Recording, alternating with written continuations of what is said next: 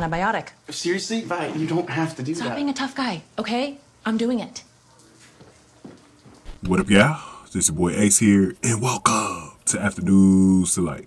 So the promos made it look like it was going to be worse than what it was from last week going into this week, and we knew Gallo was going to end up being okay. It was not going to be as threatening as Chief Hawkins, but one of the logs or whatever hit him on the back of the neck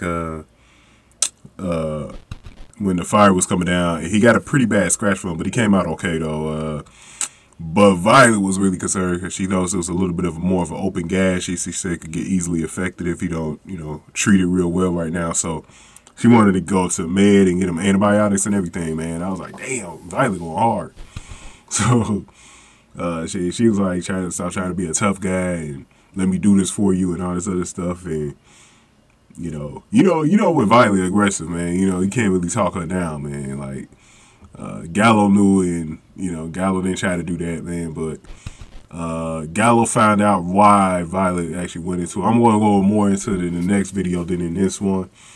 But just kind of let me know y'all thoughts on this, man, and where y'all feel with Violet and Gallo right now. Y'all think they could still get together? Because obviously Fire been teasing it, but it hasn't really gone anywhere though. So let me know y'all thoughts, man. I'm gonna come back to wrap this up, man.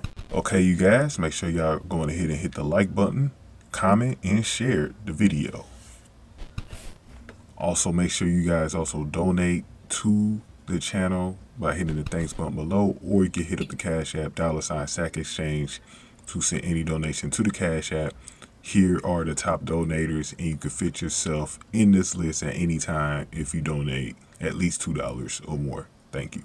So yeah, man, I put up a quick poll from like a couple of weeks ago, man. And I just asked y'all who between Violet and Gallo is keeping you from them being as a romantic couple. And very interesting, it was Violet 86% over Gallo. So it was really Violet why y'all didn't want them to be a couple. I thank everybody for voting, over 200 votes in that one. And a lot of y'all, kind of feel like,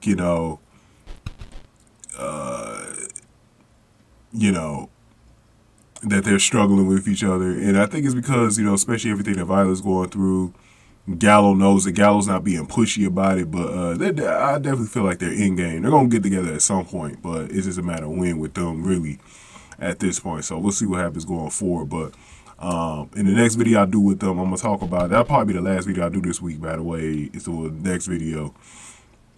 We're going to talk about why Gallo did not take up on Violet's offer. I think it was, I forgot, it was to go to brunch or something like that. It was some type of date, man. Eating date, but I'm gonna talk about that a little later, y'all. Thank y'all for watching. Afternoon Delight.